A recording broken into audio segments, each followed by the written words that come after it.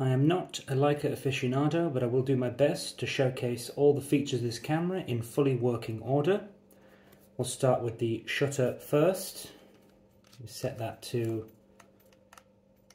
125. Shutter is buttery smooth, operates nice and snappy. Then we will do the self-timer here.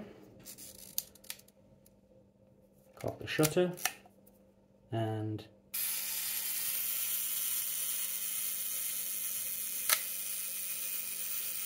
as you can see, the shutter fires and it resets. All these dials here are free moving. I'll do a separate short video to showcase the different modes in fully working order through the viewfinder. Let's showcase the lens next.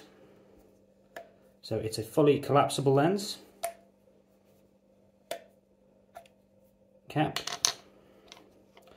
The lens will slot into a position and fix like that. Aperture is fully working.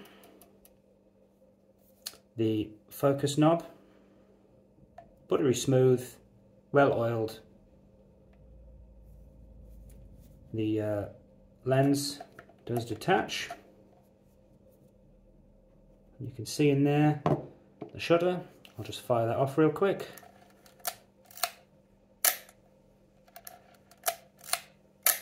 I'll do that also at 1/1, nice and slow. So you see that works correctly. Just mount the lens back on. There we go, nice and secure. Right, now I will show you the Leica meter. So you can see here,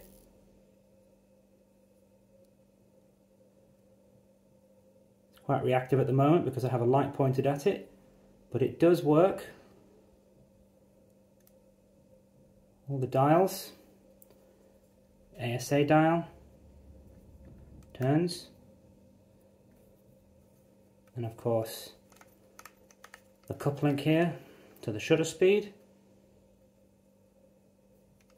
You have to set it all the way to bulb in order to lift it up and slide it off like that.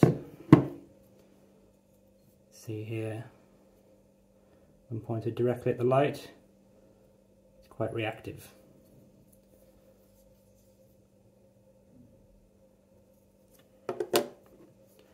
See there on the top, sorry for this being back to front, I'm using the front facing camera. The rewind dial, nice and smooth. Back of the camera there, both flash ports. Viewfinder is nice and clear. Again, I'll do a separate short to show the image through the viewfinder. Do the base plate now.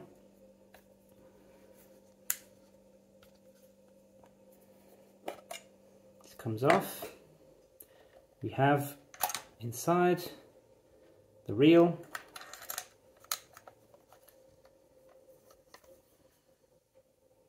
you can see there, and that attaches nice and smoothly back on. Also the rear dial, that does turn, and that appears to be everything.